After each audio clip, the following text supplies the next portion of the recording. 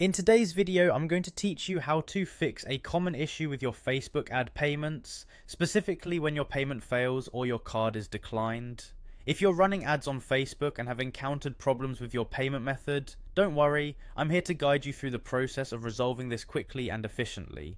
First, you're going to want to head to your Facebook Ads Manager. It's a helpful tool where you manage all aspects of your Facebook advertising activities. Open your browser and type in Facebook Ads Manager into Google. Find the link to access the Ads Manager. Once there, click on Go to Ads Manager. If you're not already logged into your Facebook account, you'll be prompted to do so. Enter your email and password associated with your Facebook account, and then click Login to proceed. After logging in, you'll be taken to your campaigns dashboard. This is the heart of your ad management activities, where you can view and manage all your campaigns. From here, you need to click on Billing and Payments. This is where Facebook handles all transactions related to your advertisements. Now let's focus on ensuring all your payment details are correct. Click on Payment Settings. Here, you'll be able to see all your linked payment methods. It's time to double check the information you've entered to ensure there aren't any errors. Go through the details meticulously. Make sure that your card number, expiration date, CVV and billing address are all accurate.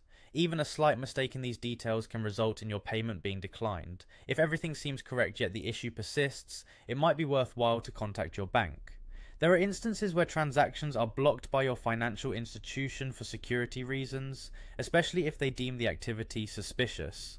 A short call can often clear this up. If after correcting the details and checking with your bank you're still encountering issues, consider trying a different payment method. Facebook allows you to use various methods for paying for advertising, so try using another credit or debit card. Alternatively, you can explore other payment options like PayPal if available. Finally, after trying these steps, remember to update your payment information in the payment settings once you've resolved the issue. By keeping this information up to date, you minimize the chances of future disruptions in your ads payment processing. That wraps up our guide on fixing a failed Facebook ad payment or a declined card. We hope these steps help you get back on track with running your ads smoothly. Thank you for watching, and please remember to like and subscribe for more helpful guides.